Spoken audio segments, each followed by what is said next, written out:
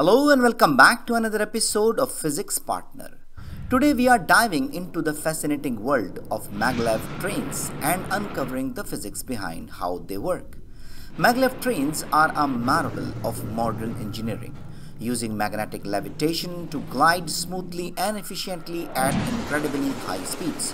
So, how exactly do these futuristic trains defy gravity and zoom along track without touching them?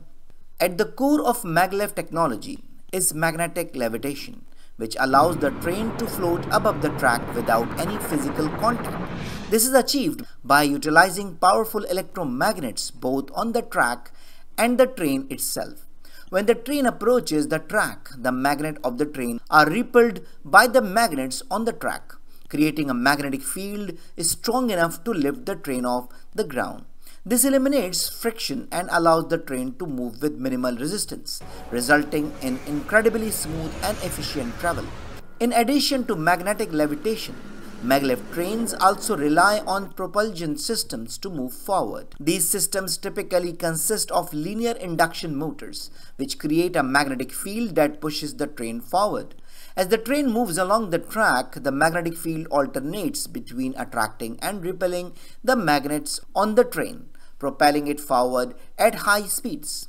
This unique method of propulsion allows maglev train to achieve speeds of up to 375 miles per hour, making them one of the fastest modes of transportation available.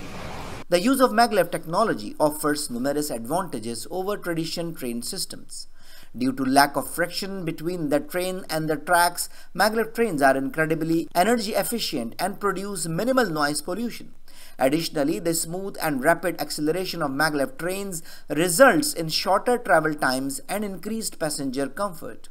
These features make maglev trains an attractive option for high-speed transportation in heavily congested areas.